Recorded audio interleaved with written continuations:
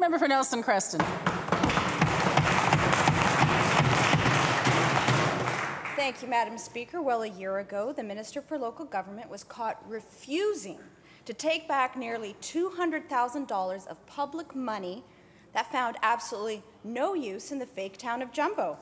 Instead of reducing or discontinuing funding to the town of no one, Jumbo now gets $300,000 a year.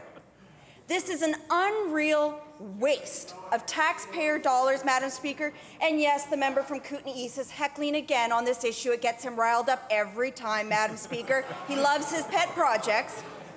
And that money, Madam Speaker, is just sitting there and going to no one in the Kootenays. So, Madam Speaker, my question is to the Minister of Local Governments, when is she going to stop giving money to a fake town?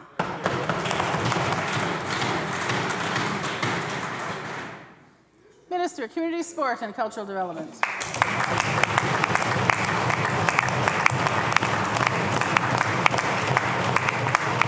Thank you very much, Honourable Chair. Earlier today, we hear about you're not giving municipalities enough money, and then we hear that don't stop giving local governments money.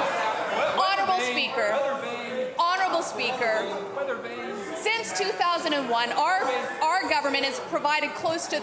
Members will come to order. Members will come to order. Minister, just take your seat.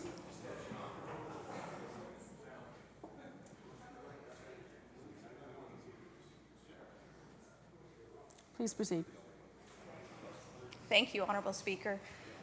We are extremely proud that we've invested over $3 billion in local governments across British Columbia to ensure that the critical infrastructure planning, the official community plans happen, to ensure that the investment happens to ensure growth in communities. Honourable Speaker, this year alone, we're providing $115 million in small community and regional district grants and traffic fine revenue sharing grants that members across this room have the ability to take advantage of, Honourable Speaker. But given that there is a modest operating cost to the municipality of Jumbo at this time, it is prudent practice to ensure that we're contracting out with neighbouring municipalities, and any surplus, Honourable Speaker, any surplus that is not used will be held within a reserve fund available for future investments to benefit taxpayers and future residents.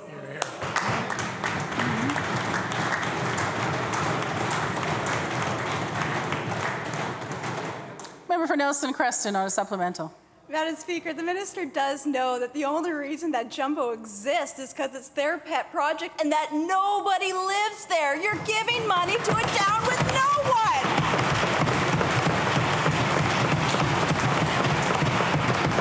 They have no use for any of that money other than to drive the Minister of Energy and Mines' pet project that nobody in the region wants, Madam Speaker.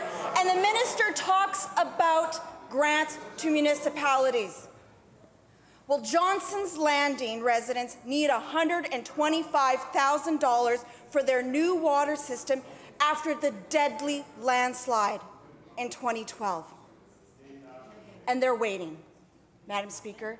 They don't have access to any grants for that. But Jumbo doesn't have to wait, Madam Speaker, and the injustice of that is felt by every Kootenay resident, and we are disgusted.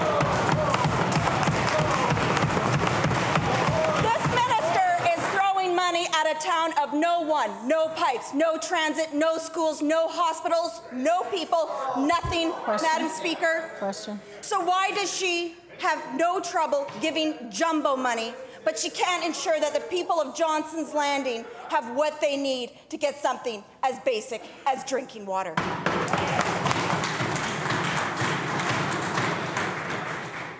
Minister. Thank you.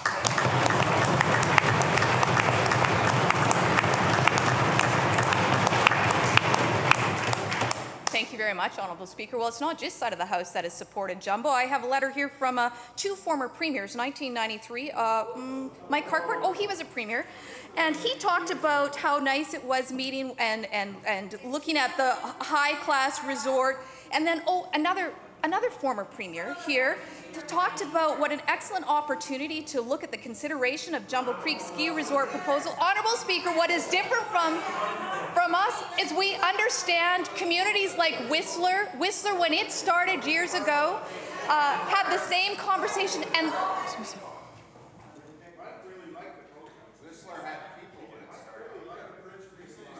Members. Minister.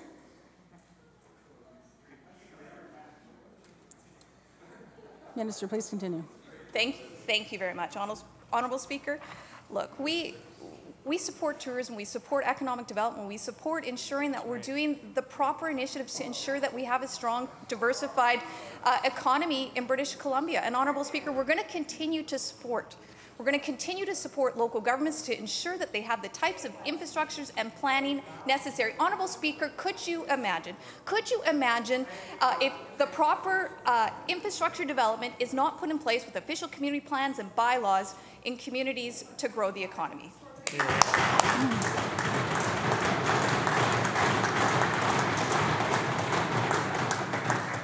Columbia River Revelstoke. Thank you. Thank you very much. So just to understand this, the minister is asked about her spending $750,000 here and now, and she uses a 22-year-old quote. The member who asked the question was in junior high when that quote was made. A lot's changed. A lot has changed, right? The letters patent. Let's spend a bit more time on this. The letters patent for Jumbo Resort Municipality were required an official community plan, and it was supposed to be in place by last February. But the minister gave an extension, and an extension for an interesting reason. The BC Liberal Mayor and Council needed time for public consultation. Public consultation in a community with no public. So I guess the question for the minister is this: why is she permitting more time and giving money to have a fake council do a public consultation in a fake town with no people, no buildings, and no services?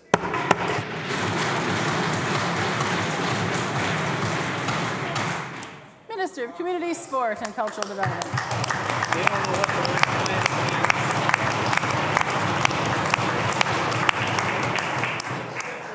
Thank you, Honourable Speaker. Honourable Speaker, a lot has changed around economic development. We're here to put more money into municipalities, take money out of municipalities, support. You don't support economic development, you don't support tourism, you don't support that kind of diversity in the area. Honourable Speaker.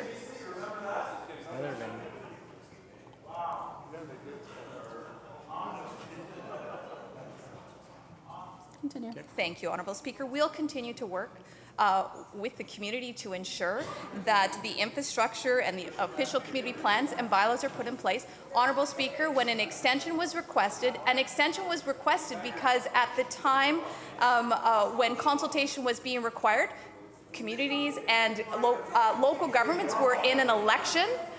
The time of consultation was in November. We provided them the opportunity to have that, and we'll continue to ensure that we're supporting these communities.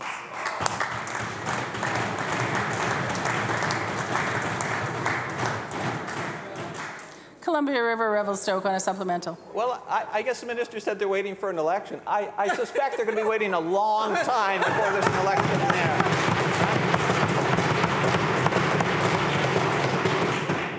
Here's some more, and this should be fun too. The Jumbo municipality had its books audited. The auditors finished with an interesting, if a rather obvious, observation. This is a direct quote. Given that all the money for the municipality comes from the province, this casts doubt about Jumbo's ability to continue as a going concern. Now, the minister was talking about sustainability issues. That's a pretty good example of one. I've never seen an auditor decide to add that to a community's books, but there we go.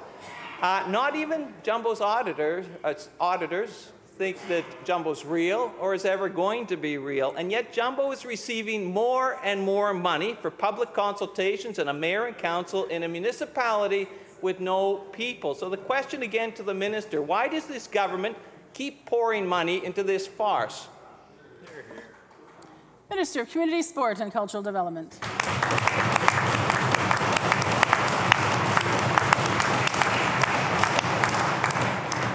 Thank you very much, Honourable Speaker, and to the member opposite, thank you for the question. But sometimes leadership is about having a vision. Sometimes leadership is about ensuring that we're growing the economy. Sometimes leadership is about ensuring that there are actually jobs for people in communities. Honourable Speaker, if I may remind the members opposite, we've got communities such as Whistler, we've got communities such as Sun Peaks that have the same kind of resort municipality set up to ensure that we are the most vibrant, exciting place in the world. We support Supernatural British Columbia in ensuring that tourism is going to remain vibrant in British Columbia.